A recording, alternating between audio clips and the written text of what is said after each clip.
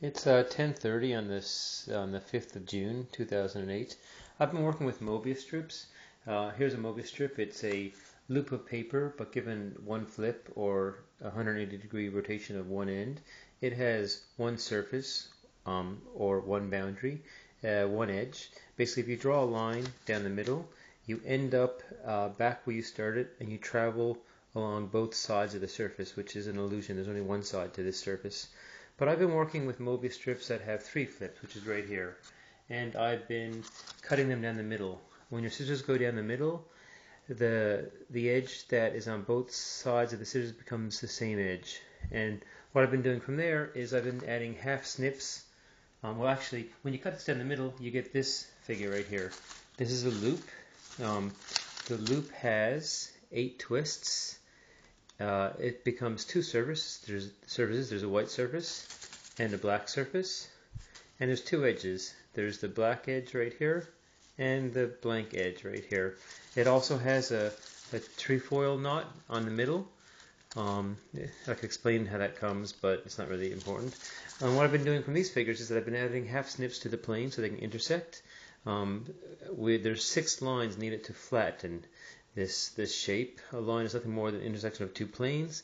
So with some half snips, you'll see that we can flatten them. Here's a Mobius strip that's been flattened. But I made this with blank paper, and you can see we lack information. We don't know if it goes this way or this way. We can't tell which edge, so we'll throw that away. And what I did, I made up some Mobius paper. Here you can see the Mobius paper. It's been drawn so we can see where the edges are, and we can see where the sides are. So here's my roll of Mobius paper. I've gone through 100 meters of this to make my Mobius strips. You can see all the Mobius strips that I've gone through. It's like a library of them. This is just like a small portion of the ones that I've made. And what I've been doing is that, like I said, we had 6 intersections, and that flattens it. So we've been trying to make Mobius strips stand up like fencing. So here it is with 6 intersections, and it all stands up. And you can see the edges. Here's the black edge on top, and here's the blank edge. When I tend to trace them, I trace them with the black edge down towards the paper. You can see the black edge on the floor. But this one, I've actually made a mistake. I've traced it this way with the black edge up. And you can see this is a Mobius strip number 20 of the clockwise variety, and I've said that it's upside down. Previously, I always say that black is down. That's how I trace them. There's chiral versions, left-handed and right-handed versions, and I've been working with the counterclockwise Mobius strips cut down the middle, but I've been making sure that when I trace them, the black edge is always down. And you can see, I lay them down and I make a knot diagram, so I just trace out the boundaries. Here it is, my knot diagram. There's always 6 intersections, and I start with this point right here. This is point number 1. We always start at the inside loop. On the over version, we go around the knot, through the next loop. There's always 2 loops, if not 3. Then we go into the overhand knot right here. I've developed knot notation on my own. Here's my knot notation, over, under, over. You can see over, under, over. I invented this on my own, but knowing knot theory but not knowing the ins and outs of it, I haven't converted back to Docker notation or Conway notation. I've used my own, and I've converted it to a binary code, and the blocks are the under rotations. I've compiled all the knot notation into like a binary code, and I go looking for similarities. So for example, here's number 28 on the tail end of it. It's 4 unders and then 3 overs. But if we look at number 8, it starts with 4 unders and 2 overs, 2 unders, and they're actually mirroring images of each other because they are.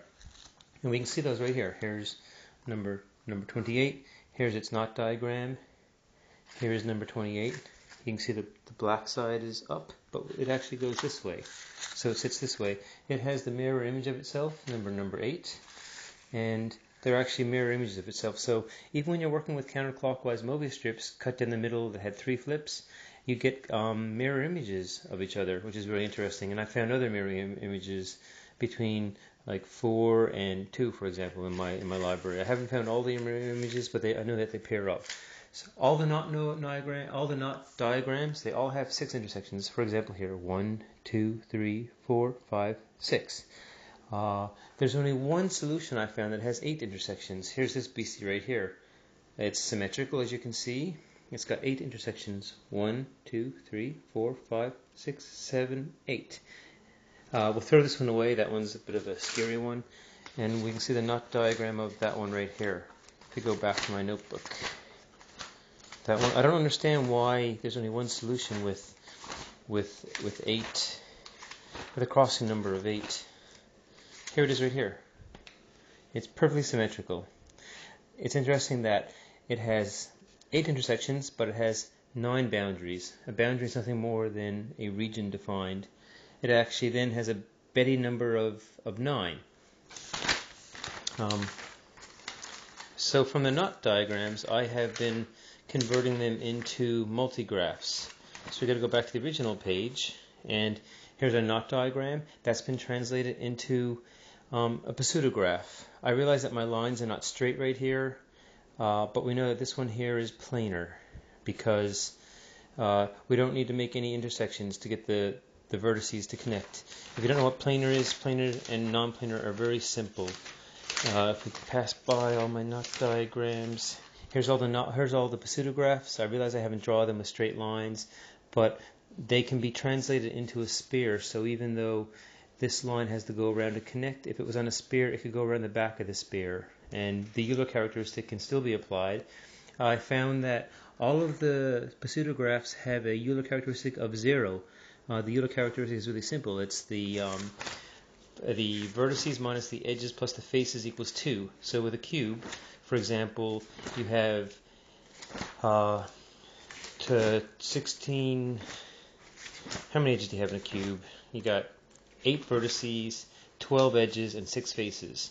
So vertices minus edges plus faces is equal to 8 minus 12 plus 6 equals 2. So that's how you apply the Euler formula to a cube. Going back to my pseudographs, most of them have a Euler characteristic of 0. The uncut Mobius strip of one flip has a Euler characteristic of 0. That's no coincidence. There's a reason for that.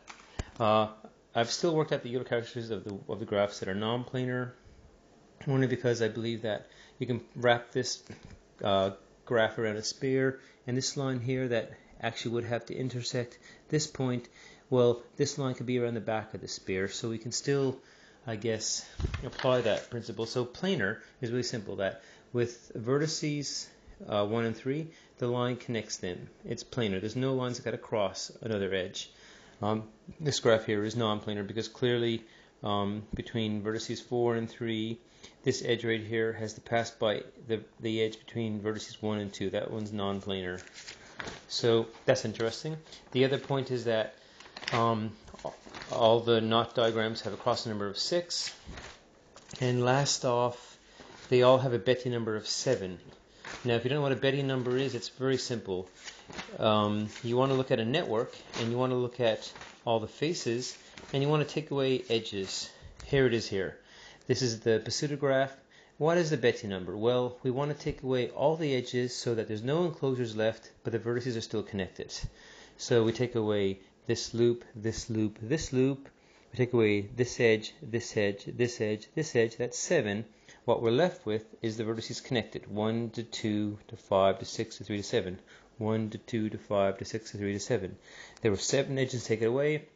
The Betti number is 7. And with all the pseudographs, all of them have a Betti number of 7. There's no coincidence for that. They all share the same connectivity. Now, I don't want to work out all of the paper models because I've turned the paper models into pseudographs, and I want to know how many pseudographs there are. Well, that's a big problem, which I'm just trying to figure out, and it's really simple. There's a number of points that the pseudographs share. They all have at least 2 vertices that share a multi-edge. These 2 points here have 2 edges. They all have at least 2, if not 2 loops. Here, 2 loops. Some have even 3 loops. For example, this one here has 2 loops, but this one here has 3 loops. So all these pseudographs have between 2 to 3 vertices that have a degree of 3. A degree of 3 means it's connected to 3 other vertices. They all have between 2 and 3 loops. There's always 12 edges, 6 vertices, and 7 faces. 2 loops are always connected to 2 separate vertices. There's always at least 1, if not 2 vertices with multi-edges. and there's a maximum number of degree. There's 4. No vertex can have a degree of more than 4. That's it.